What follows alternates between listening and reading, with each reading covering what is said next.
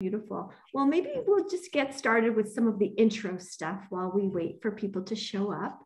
And I'll just start off by sharing. My name is Susie Spickle, and I am the Community Programs Director and a Naturalist here at the Harris Center. And I'll be kind of facilitating tonight's Ask a Naturalist. And before we introduce everybody else, I'm going to turn it over to Miles, who will introduce himself and tell us a little bit about our Zoom rules. Hi, everybody. I'm Miles. I'm the office manager at the Harris Center. Enjoy the program. We've had a lot of submissions, some last-minute submissions, and we tried to go over as many as we could. So enjoy the program tonight. Thanks, Miles. That was great. And now I'm going to just ask our panelists to introduce themselves. So I think I'll start with Brett, if you want to share who you are and what your specialty is. Hi, everyone. I'm Brett Thielen. I'm the science director at the Harris Center, and I tend to answer questions about amphibians at Ask a Naturalist. Yay, thanks, Brett. And how about Karen Seaver? Why don't you tell us about yourself and where your area of expertise lie? Hey, everybody. I'm an ecologist at the Harris Center, and I try to answer questions about plants and water and a bunch of different things in this forum. But thanks for being here tonight. Okay, thanks, Karen. And Eric Masterson, tell us about yourself and what you'll be discussing this evening. Hi, folks. I'm Eric Masterson. I'm the Land Program Manager at the Harris Center, and I focus on birds. Yay. And Jenna, yippee, I'm glad you're here. We were a little worried because we need you. What's your specialty? It's been a busy day, I know. I am a teacher naturalist at the Harris Center, and my specialty is generally things related to insects. Tonight we have a great set of mysteries lined up, and we're about to share it with you. So here we go. Let's see what our first question is. Okay. What birds use this delicate backyard nest? It's 2.5 inches in diameter and 1 inch deep. I found it near a large Norway maple tree and also near a large zebra grass, boxwoods, and common rosebush. I live in Jackery. Thank you, from Nancy. And that was submitted this past July. So of course, since this seems like a bird question, I'll turn it over to Eric. Eric, what can you tell us about this sweet little nest? Well, the first thing I would say is for folks who find nests, what you're trying to do is narrow it down to the suspect. And although there's almost 200 species breed in New Hampshire, there's really very few that are going to breed in your backyard, and especially close to a house. And so really your candidates are few and far between. And of those candidates, many of them will be hole nesters. So it's a bird that breeds close to a house that breeds in a cup nest. And so of that size, you're really only looking at a few, maybe chipping sparrow or cardinal or song sparrow. There's really very few. This is a chipping sparrow, I think. You can never be certain, but I'm pretty sure this is a chipping sparrow. They're a flimsy nest. The size is right. The description in Birds of North America is a nest that's so flimsy that you can actually see light through it. And that fits the bill. It's usually made of pretty fine grass fibers. And it's lined, and I think I can see this in the photograph, very often lined with horsehair. It's one of the telltale signs of chipping sparrow nests. And they're built entirely by the female. This is a nest that's built by the female. And very often they're in conifers. So if you have a backyard spruce or something like that, very often these nests are found in conifers. And they build a rim first and then the cup. They build a rim first attached to the substrate and then the cup afterwards. So I think this is a chipping sparrow. And it's, again, one of very few birds that you'll get breeding in a cup-shaped nest that size in your backyard. And you found this on the ground, so my assumption is it fell out of a tree, because there are some, mainly thrushes and some warbler species that breed on the ground in cup-shaped nests, but I don't think this is one of those. Oh, thank you, Eric. That was really interesting. I have a quick question for you to kind of follow up, but the nest is so small. It looks like it's just in a little like tea dish or something. I'm just wondering, how small must the eggs be?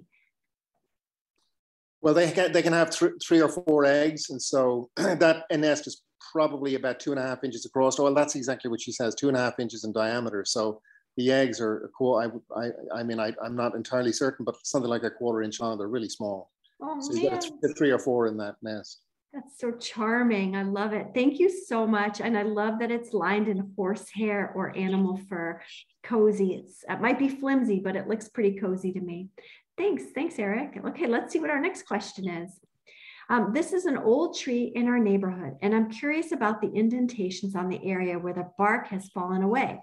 Maybe they were made by a bear or a woodpecker, or who knows? I'm hoping one of your naturalists would know. I have seen both pileated woodpeckers and bears around here. Yesterday, I took the following photo, that's the next slide, of a yearling bear still shedding its fur, meandering through the woods next door. Many thanks from Sue. So for this one, this will require both Eric and myself. I forgot to mention that my area of expertise is mammals. Let's take a closer look at what Sue sent in so we can see if we can really sleuth out what it looks like. First of all, you can see the bear in the leafy picture. And as Sue noticed, it's still shedding its fur. And I look at the marks on the tree. And as somebody interested in bears and really interested in animal sign and animal evidence, it's hard for me to judge the size of what I'm seeing. And so I'm just going to give a hope that when people send in a picture, if you can, put a frame of reference of size in your photograph. It could be your hand, or if you have a pencil with you. Not that many people hike around the woods with a pencil, but you always usually have your hand. So put your hand in the picture, and that can give us a size thing. And what I would be looking at for bear is something called a bear bite. And bears bite trees to mark them, and they bite, it's with their cheek teeth. So they turn their head to the side and kind of bite with their side cheek teeth. And that does a couple of things. It's a visual marker, but they also have scent glands inside their cheeks. So when they're biting it, they're not just leaving a visual marker, they're leaving that olfactory marker for other bears. And they're marking their territory, communicating other information. Nobody's really 100% sure what the bear bites are communicating to other bears, but they're used very often. And they're often put on softwood trees. So, you know, the fact that this was a pine tree, it's possible, you can see that's a pine, but it's hard for me to really make out the detail. And so I ask Eric, I have a suspicion that it isn't a bear bite, but perhaps something else. So Eric, what do you think? It's hard to know. It's like you said, Susie, it would be good if there was more information. I mean, one thing you can see when you have a wide view shot is that there's no chips at the base of the tree, which is usually a tell for pileated woodpecker. If there's a significant infestation of, infestation of carpenter ants, which is the food source, that the grubs of the carpenter ants that the pileated woodpecker is after, they're usually telltale signs at the bottom of the tree, and they have, of course, those classic oval-shaped holes that are very deep into the tree to get after the carpenter ant grubs. But you know, it could be early excavations of a pileated woodpecker. It's hard to tell. I mean, clearly, the tree is rotten. Woodpeckers don't nest in rotten trees, generally speaking. So, if it is a woodpecker, I suspect pileated, going after the carpenter ant grubs. Well, I'm going to give Sue a little bit of homework, and perhaps she's in the audience tonight. So Sue, here's a little bit of homework for you. You can send in a picture with some scale to it. That would be great. You can use a little ruler if you want, or your hand. And then also, you can go back and take a look in the fall. So if it's a bear bite, it will mark its trees. It will bite the trees in the spring and the fall, typically. So you can go back and look, and oftentimes they remark trees. So they'll bite them, and they'll bite them regularly. You can see this often on telephone poles. So you can walk, if you live on a dirt road or a quiet road, walk up your road and look at the telephone poles. And if they look like they have, Miles, can you show that slide again with the marks? If it looks like that, take a good look. And sometimes you can actually even find fur, because they're furry. And especially with telephone poles, there's some creosote, and they leave a little bit of fur. And if you can find some black coarse fur, it's a bear. I will say it could be bear, especially since Sue has been seeing bear, and that's, you know, possible. If it's pileated just getting started, Eric, Sue could go back and see if the holes have gotten any bigger, right? Yeah, So, for sure. So Sue, we're giving you homework tonight for Ask a Naturalist. I hope you'll still continue to submit questions. We're not asking you to write an essay. All right, here comes our next question. I found this interesting bug on my chair on my deck today. Who would know what this is? I was pretty excited about the fluorescent antenna. This is from Karen from June 17th, 2022. And so this falls right into the sphere of Jenna. And Jenna, did I forget to introduce you? No, you introduced. I've had a long day. You've introduced yourself. I know, it's been a busy day, Susie. It's okay. Did you get to introduce yourself? I did. Yeah. Okay, see? It's all good. It's all good. And even if I didn't, you know, we could just carry on. Yeah, so I was excited to see this because I love this insect also. It doesn't have a common name, but we'll back up a little bit first and just put it in its taxonomic group, which is in the true bugs, which is in the group Hemiptera. So this is in the same group as, say, a stink bug. Even an aphid is in this group, depending on what taxonomist you talk to. But stink bugs are the most commonly known, and also conifer seed bugs is another one that people often know. This particular one falls into the subgroup of that called the leaf-footed bugs. So these, if we were able to zoom in on the picture, the back leg, the tibia of the back leg, so like its shin, would have the exoskeleton is like really kind of wide and flat, and it reminded somebody at some point of a leaf-like foot. So there you have it, the leaf-footed bug. So this guy or girl, I can't tell which because I don't know that much about any insect. This one, its species name is Acanthocephala terminalis. It has a couple of common names, but no one's agreed upon them. But I'll just tell you that two of them are clown bug and tip wilter. Don't know why, but there you have it.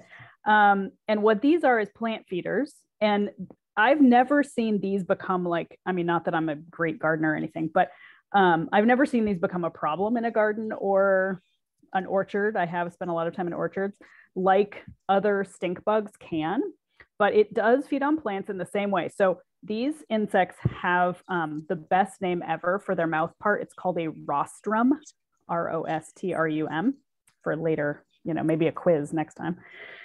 And it's a piercing and sucking mouth part. So it will move it forward when it wants to feed on, say, a stem, like a soft, juicier stem or a leaf or a fruit of some sort. Imagine it feeding on a tomato. It would sort of move its rostrum forward and pierce the tomato skin. And then it has two channels in it. So like two straws side by side inside the rostrum. Down one straw is going to come the digestive juices into the tomato. It'll digest those tomato cells into a real liquid form, and then it'll slurp up the slurry, we'll call it the slurry of tomato.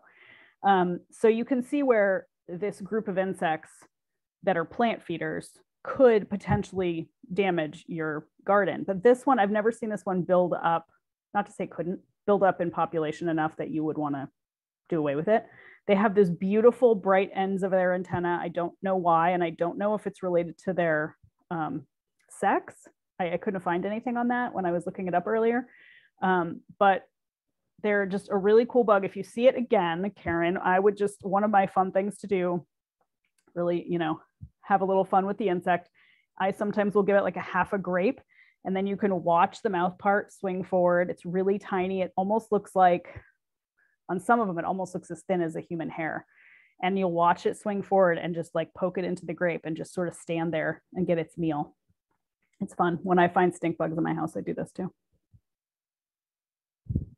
Wow. You know, I'm worried that people are going to, you know, leave here feeling like they've got to study and do homework, right? It's not school. It's just for you if you want to. No. So a rostrum, again, you want to just repeat what that is in case it's their mouth part. It's a piercing and sucking mouth part of a true bug. And just to be clear, not all true bugs are plant eaters. There are carnivorous true bugs, and those are like the assassin bugs.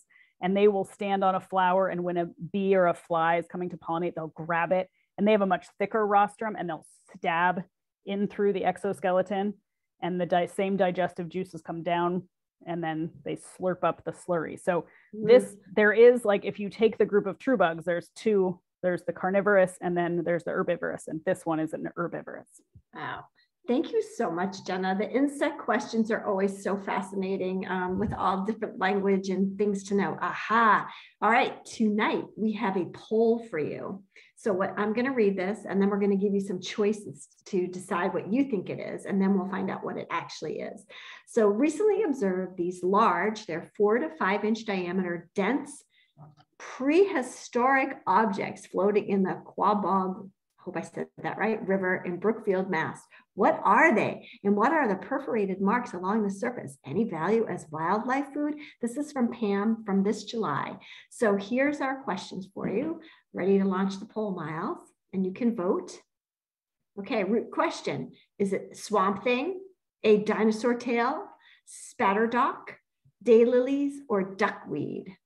So just feel free to vote what you want. I'll just repeat them again. Swamp thing, dinosaur tail, spatterdock, daylilies, or duckweed.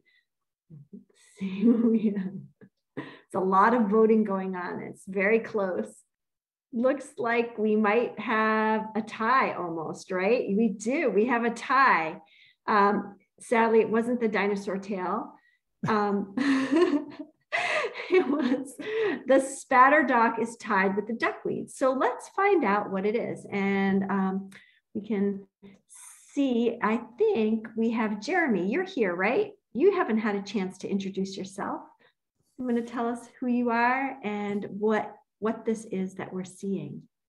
Hi, everyone. Hi, everyone. I'm Jeremy Wilson. I'm the director at the Harris Center. I usually answer questions related to trees, but Miles told me this morning that I need to answer a question about aquatic plants, which pushes me into an arena that I'm not that familiar with. Anyway, this particular object, I was finding a lot of these several years ago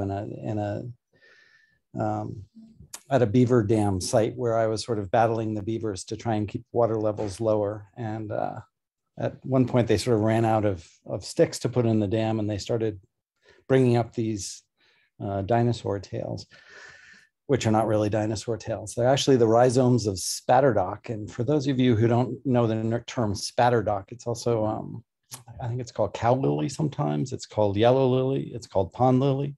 So there's lots of different names, and it's just something that's throughout this region you'll find in shallow waters. It has that pretty yellow flower that comes up at one point, and they have these huge rhizomes that just grow as the plants age under the water. They're mostly embedded in the murky soil down below, and there's rhizomes, or there's adventitious roots that come out of them, and then also the leaves you'll see at the surface of the water also come out of these things. So it's really the sort of central part of the plant that stays alive through the winter. And I don't know about I'm going to stop sharing in terms of they were also asking about the perforated marks. There are these leaf scars, and you can see those. So those are what leaves have come out of in past years. I don't know about these perforations down a little lower that they're talking about. I'm not sure what caused those. And then I think there was a question about whether this was food. These are very, they're very starchy. And so beavers can sometimes eat them. Muskrats eat them for sure. There's probably other wildlife that eat them, and humans can eat them as well. I looked up, well, how are you supposed to prepare them? And you need to take off the skin, the sort of outer skin area, and then you grind it up, and you can almost grind it into a flour-like consistency, and then you boil it. And one person said, well, you need to boil it and then replace the water 3 or 4 times, because there's quite a bitter taste if you don't do that. So I'm not going to be using this to make my meal tonight, just because the preparation sounds like a lot. But they definitely were used by Native Americans as a source of starch. Wow, Jeremy, that was really good for somebody answering a question out of their expertise. I'm really impressed. So thank you so much. And I know that I have seen the beavers feeding on this. I've come across the parts. But Jeremy, you said a word, since I'm really focused on rostrum and giving quizzes for next time and homework out. Did you say what was that word you said, like adventitious or something like that? Oh, I said adventitious roots. It's just a way of talking about roots emerging from adventitious buds, and adventitious buds are just buds that can come out of areas that don't have roots in them before. Let's put it that way. You can have adventitious buds that produce branches on a tree that come out of a stem after the crown has gone above that point, and so it's just it's not like the roots are, it's buds below the surface of the object, in this case, the rhizome, that can produce roots from different places on the rhizome. Let's put it that way. Wow, we're all learning tonight, from adventitious to rostrum to spatterdock information that you can actually cook with it. This is good to know. Wow, thank you so much. That was so cool. And Pam, thanks so much for that question. And for all of you who answered our poll, let's see what our next question is. Saw this swallowtail on my marigolds the day after a wild and rainy weekend. It was so tattered and moving pretty slowly. Could it have been weather beaten, or is this just the result of a run-in with a bird or other predators? Thanks. This is from Tony from this July 4th, 2022. And so Jenna, this seems like a question in your alleyway of entomology. What's up with this butterfly? Well, you know, like many of these questions, I wish I could just sort of like go back in time with this butterfly and follow it through the days preceding this, because I've often wondered what makes butterflies look so beaten. So a couple of things about this particular, this is a tiger swallowtail, and this butterfly only lives as an adult for about 2 weeks. And they're really very good at hiding from storms. So I've never ever seen any butterfly or moth out in a storm. They really have a great sense of, meteorology, I guess one could say. So it's hard to know. I feel somewhat doubtful that it was the weather. I feel more likely that it was probably an attempt at predation. And that's only because, it's nothing to do with what it looks like. It's just to do with the fact that typically Lepidoptera butterflies and moths, they're fragile. And so their behavior when a storm is coming is really to shelter, whether it's in a rotten log or under a bush. So unless it was really surprised, I'm guessing this was not weather related. I'm guessing this was some type of attempt at predation. It could, I was reading about attempted predation while they're sheltering in one, just like, I didn't find like a full article, but it was sort of like often if a insect will hide in a place from weather, and then there's a predator inside, because there are small mammals that will try and eat these guys. As mostly it's birds that will try and feed on butterflies, but often there will be small mammals involved as well. I did also find about a raccoon that was feeding on tiger swallowtails that someone wrote about. So my tendency is to think it was predation, but I only wish we could go back and follow it for the 2 days prior to this, because really they don't live for very long, and usually when they die in pretty perfect condition unless they've run into a predator. So, wow, such a great question. I just saw a tattered white admiral today, and we had the same discussion. I was with a group of kids, so I can't wait to share your information with them, Jenna. So thank you so much. And Tony, thanks for snapping such a great picture. I'm pretty sure, Tony, that you've been studying butterflies with the Harris Center through this past winter into spring. And I know that if you've been in that butterfly class, we all are just paying so close attention to the butterflies. So can I just add one more thing, Susie? Oh, yeah. Just because we're talking about new words. So lots of insects' mouth parts are called proboscis. So the butterfly has a proboscis, and the rostrum on the insect we saw before is a type of proboscis. So it's a subgroup. Wow, I didn't know that. There you have it. Lots of good things for our polls and quizzes for next time. Fun fact, fun fact. Thank you. All right, let's see what's next. As we walked the trail around our beaver meadow this morning, we heard the American bittern for the first time this year. We also pondered again this plant that dominates the wetland meadow. Can you identify for us? I've included a photo of a week or so ago when it was still more red than green, plus close-ups today of the greening leaves on the next slide. This is from Jim from May 2022. So you can kind of see it right there. And Miles, you want to show the next slide where we get another view of it? So we're talking about kind of there. And I think this question is going to Karen Seaver. So Karen, who spends a lot of times along wetlands, what can you tell us about this plant?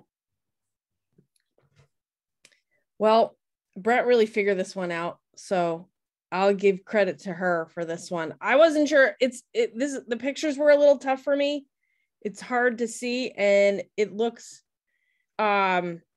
it looked blueberry-ish to me, and it's in the blueberry family. It's in that broader family, but Brett was right that this is a type of leather leaf, which is a common name for a couple other plants out there. There's a viburnum that's called leather leaf viburnum. This is not that, interestingly. This is a weird plant that I've probably walked by a lot, but it, is unassuming in an interesting way. In its height, it's called a dwarf shrub. And I think one of the more interesting attributes that you can kind of see here are the flowers, and this is in May. So a flowering plant in May is pretty unique, especially in this area. So probably, I'm not sure about pollinators visiting these flowers, but they're really cool. They grow on these like stalks, and the plant term for that is another fun R word for tonight. It's called a raceme, R-A-C-E-M-E, I believe, raceme. There's probably other way, the British way of saying that too, which I don't know what it is, shrubbery. And it's really interesting. And this is like a plant that can live in a bog. So their roots are really interesting. So to kind of tie in some of the things that Jeremy was talking about earlier in terms of rhizomes and adventitious roots, that's also happening with this plant. And an interesting attribute that I read about this plant is that it's a habitat maker.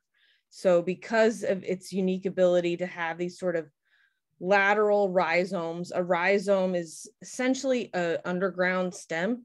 It's not really a root. It's a root progenitor that is helping other plants grow in this area. So it's pretty neat. It's a neat, now that I know what it is, it was really cool to read about it. And it's, if we're talking scientific names, it's a mouthful. Chamaedaphne caliculata. Whoa. I don't know where they come up with this stuff. But another common name for this plant that I thought was cool and maybe is a little bit, I don't know, cooler sounding than leather leaf. I didn't touch it. So maybe if Jim could touch it, or we go back there to see if it lives up to the leather name. But it's also called Cassandra, which is a cool, kind of has cool Greek feel to it. So that's what I know about leather leaf. I know Brett read a lot of things about leather leaf today too. So maybe she has some leather leaf tidbits to add. I think you covered it great. I don't have anything to add to that. Way to go. Wow. Yeah, we're really getting pushed to our knowledge here. So cool. All right, let's see. Let's move on from leather leaf. Thank you, Karen. That was great. And thanks, Jim, for sending in the question. Ooh, this is from Mira in this July. She says, I saw these leaves yesterday on a hike in Hollis, New Hampshire, and wondering what they are and what causes it. I know a leaf miner the leaf miner causes it, but would love to learn more. Is there a live caterpillar in there, or is this what's left behind? And wondering why the oak leaves are partially stripped to show the leaf skeleton. Jenna, you are on the hot seat tonight. Well, this one is hard too, because I literally saw this for about 5 seconds before I left the Harris Center and then never went back to it again. So you're not going to get much from me today, but I'll give you the little bit that I know about this one. There is a live insect in between the leaves of that, well, in between there. So you can see there. So just quick thing about defoliators is that they come in all kinds of groups, of course, because we all like to put things in groups. There are those, and I forget the name of them, that eat between the two leaf surfaces, and that's what a leaf miner is. And then there are those that skeletonize, which eat everything but the vein. And then there are the whole leaf feeders that eat the whole leaf, everything. And then there are those that roll the leaf rollers. So, and more, you know, like so many categories. But this, the leaf miner, you can see at the where it's very tiny at the end is where the female will come and lay the egg in between the two surfaces of the leaf. It's a super safe place to be, right? Because the little caterpillar, as it grows, just feeds in between the two surfaces and kills the tissue. And you can see as it gets bigger. So it's starting, and then it gets bigger and bigger and bigger. And then eventually it's going to pupate. Some of these pupate in between the leaf, and some will come out and pupate. This one, it's hard to tell, but it kind of looks like maybe that last bit of the tunneling is, maybe it was bigger for a pupa. I don't know. You know who we need here, though? I was telling Miles this when I first saw this. We need Sam Jaffe because he knows his leaf miners.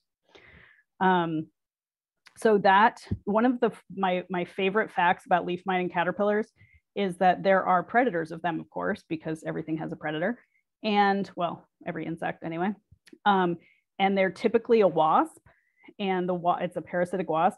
And one of them, there is one species of parasitic wasp that hones in on the dying tissue, like the scent of the dying tissue of the leaf, and she'll walk up and down the little dead tissue area, smelling and feeling for the larva inside. And once she finds it, she'll position herself so that her ovipositor or egg laying device is right over the caterpillar, and she'll push that ovipositor right into the larva and lay an egg inside it. So even though this seems like a super safe place to have your offspring grow up, there is still a predator that will find it in many cases. So that's all I know about leaf miners. I don't know what this specific one is, though. I apologize. Wow, Jenna, you knew way more about leaf miners than I did, and I'm sure that many of us in the audience did. So, and then as for this one on the oak, I wonder if Jeremy might know more, because a lot of forestry folks can identify pests if they're really damaging a valuable species.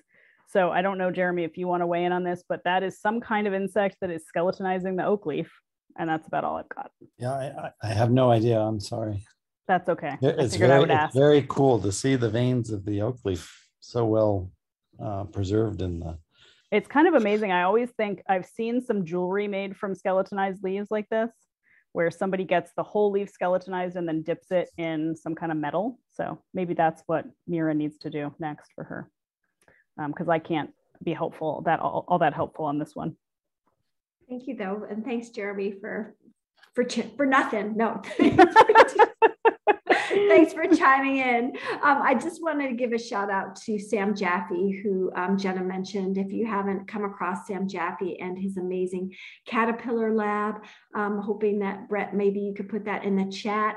Caterpillar Lab is Sam Jaffe's kind of organization that really celebrates the role of caterpillars and in the life of and their importance in ecology. And he's fabulous if you ever have a chance to hear him speak. I don't think I know anybody who's more passionate about caterpillars than Sam. And he's also an amazing photographer. So just a shout out to that. And thanks, Jenna. And Mira, thank you so much for sending in those fabulous pictures and the questions, and lots of great questions. I love the curiosity of your of what you sent in. All right, I think it's time to turn the tables. So we have name this frog. So what we're going to do is we're going to show the frog, and then you can put your answer in the chat. And we're going to have Brett, since a frog and she's our amphibian person, Brett's going to be the judge. So you can just put your answer in, send it on in the chat, and then whoever's got the closest to the correct answer first will win a Harris Center gift. Are you ready? Turn the tables. Let it go. There's lots of answers coming in, and they're all mostly right, but there's one that is entirely right. And I think the first person to get it right is Andrea. This is a gray tree frog. So Andrea, I think if you message Miles with your email address, he can follow up with you about a Harris Center prize.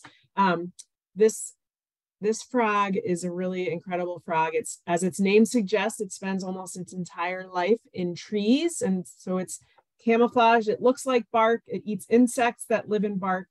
And it has really incredible ability to change its coloring to match its background. So sometimes it might appear more gray, sometimes more brown, sometimes more green. And you can actually watch this happen. I had a friend who had some great tree frogs that they lay eggs in very shallow and often somewhat temporary bodies of water. And they seem to do this often in people's swimming pool covers where there's just puddling water. I get questions about that almost every year.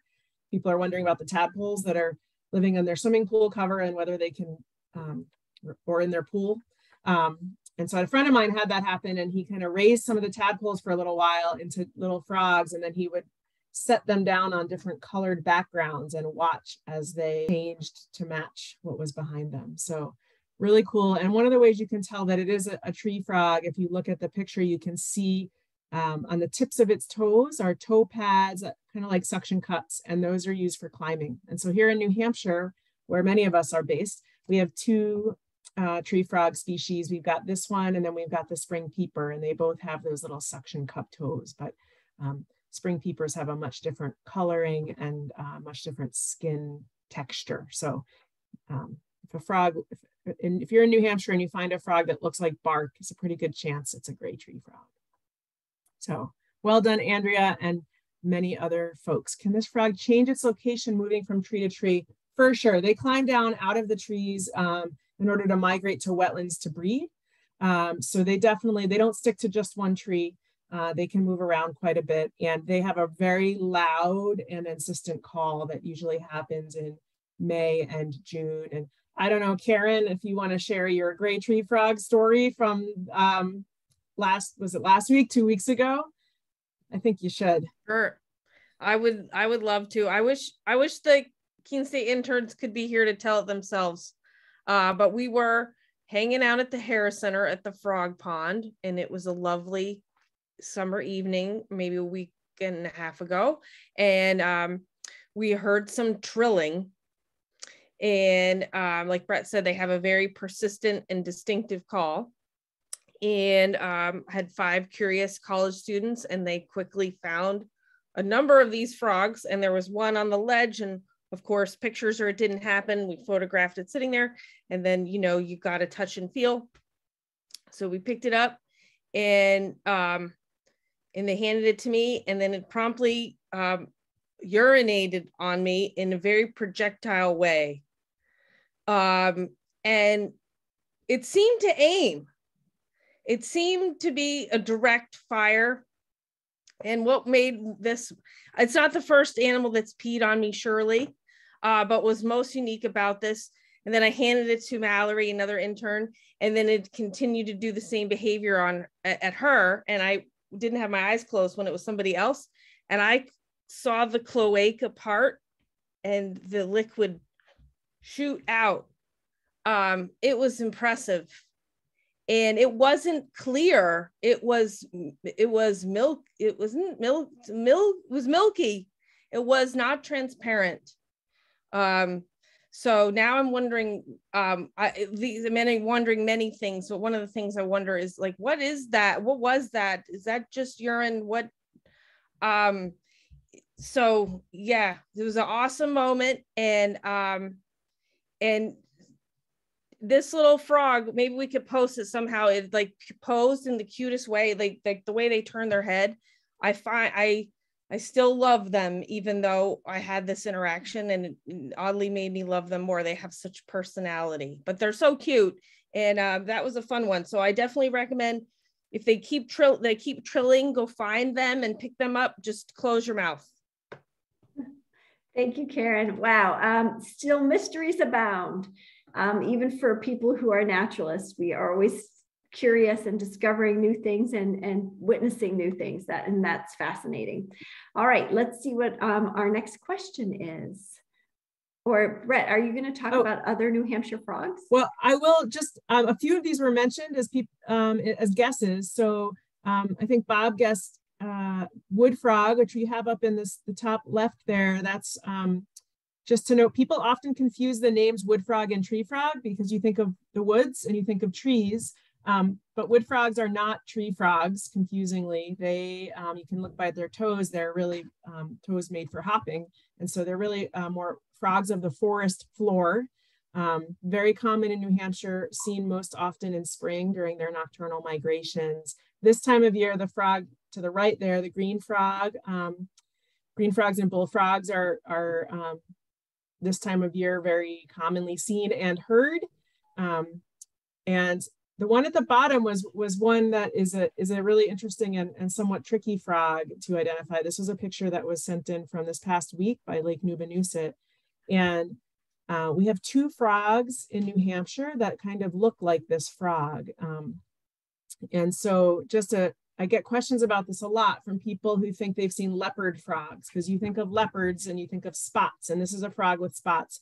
And the angle on this frog is pretty tricky. And I can't say 100% that it's not a leopard frog in this case, but most of the time when people send me pictures of spotted frogs from New Hampshire, they're not leopard frogs, they're pickerel frogs. And the big difference between pickerel frogs and leopard frogs is one of the differences is the shape of their spots. So leopard frogs have very circular spots, and they aren't necessarily organized in rows. Sometimes they are, sometimes they're just kind of haphazard positioning. And pickerel frogs have 2 rows of mostly rectangular spots, and they're far more common in this part of New Hampshire. Leopard frogs in the Monadnock region have only been reported from 2 towns. So we threw that in there because it was submitted as and we were talking about what species it was. And in this case, when you zoom in, those spots do look a little round and a little less rectangular, and that's what threw me for a loop. And so we just thought it was a good example of that. Even the folks who spend a whole lot of time thinking about things like frogs or insects or mammal sign, sometimes even we wonder about ID, and it can be hard to tell. So I think that bottom one is a pickerel frog, but I wouldn't say 100%. Thank you, Brett. So true. So well said too. All right. This is right to the point. Here's the picture. The wingspan is 5 inches. And would you recommend a moth ID guide, please? So I think Judith would like to know what this moth is. It's big.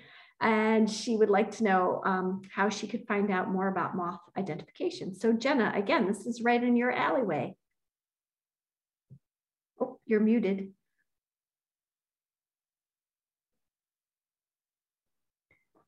So this is one that I have not seen.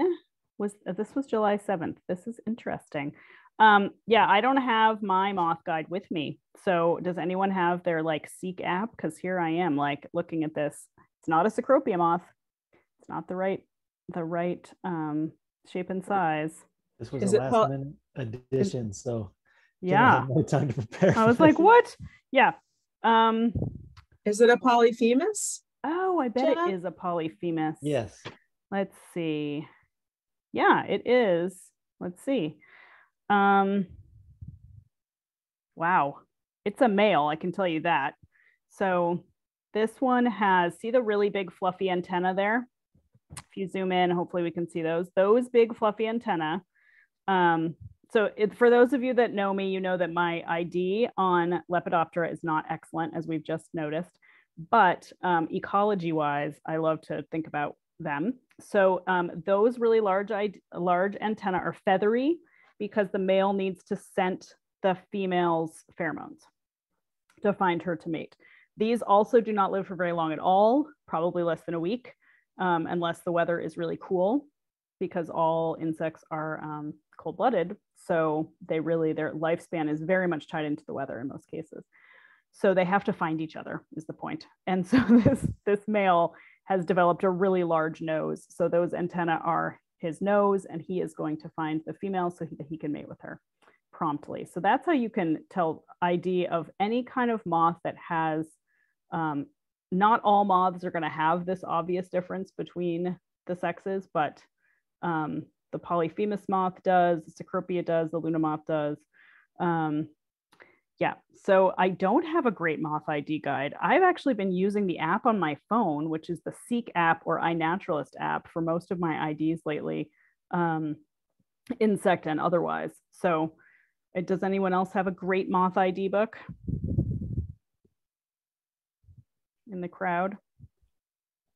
Might be a good question for Sam Jeffy. If you Right? get in touch with the Caterpillar Lab, you can ask him that question. Any good ID guide? And I do want to say that a lot of the naturalists at the Harris Center do use the Seek app or the iNaturalist app. And if that's not an app that if you don't have it on your phone, I recommend it. It's really fun and it's pretty interesting. Well, and the really helpful thing for me, because most Lepidoptera, unless they're a really common one like the monarch or the black swallowtail, the caterpillars are not in many.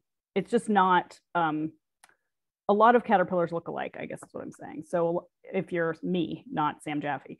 So and also there are some caterpillars that change with every time they molt. They look different. And I was shocked last summer when I went to ID what looked to me to be two different species, and they were caterpillars right at the Harris Center. And my Seek app told me that they were two different instars of the same species. So these are really good. They've gotten these to be really fabulous. So I highly recommend these apps if you are an app person. If not, it looks like Brett just put a great book suggestion in there. Brett, is that the David Wagner book? Yeah, that's the Wagner book. I know it's really designed for caterpillar ID, not for moth ID, but there are moth photos in there because it's all connected, but it's not gonna, it's really geared towards the caterpillars. So it might not be exactly what Judith is looking for. But that book is really interesting. It's about this thick and it's just full of caterpillars and interesting information about caterpillars. It's a great book to have in your library. One last thing about if this was today, so clearly these are flying right now. If you are interested and you live in a place, it doesn't even have to be like super rural around here. You can leave your porch light on and see what comes to your porch light tonight. You never know what might be there in the morning. So these guys really do love coming to lights. Not sure that anyone really understands that very much still, but it would be amazing to see if these are out right now to have one come to your light tonight. That's great. And I saw Mira put in a book that she saw when she was at a moth night with Sam Jaffe. So you can check out the chat for another suggestion. Oh, lovely. Thank you, Mira. Yay. All right, let's see. I think this might be our last question, Miles. Is that correct? Oh, so cute. See the cute little fuzzy ones. We have, sorry. My own canine is barking. We have a den of foxes in our neighborhood that I enjoy watching outside of their dens in the early evening. My question, can one tell whether each pup or kit is male or female by the color of their coat? There are 4 youngsters and their coats vary from light color to a rich, much darker reddish color.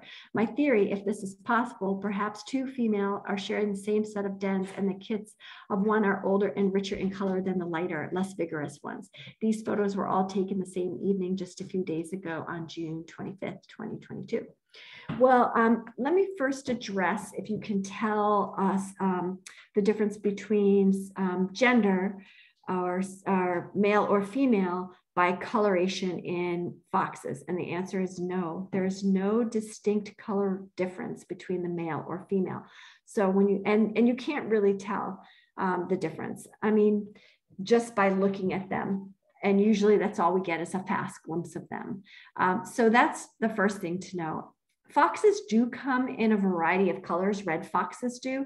They actually come in the very common red fox color that we're all familiar with, which is that beautiful red color with the dark feet and the dark tipped ears and the white tip to the tail. But they also come in a black color morph. That's just genetics. Just sort of like sometimes you see a black squirrel. It's just the genetics of mating pairs and the genes lining up. And so you might see a red fox that's going to be primarily very dark looking or black.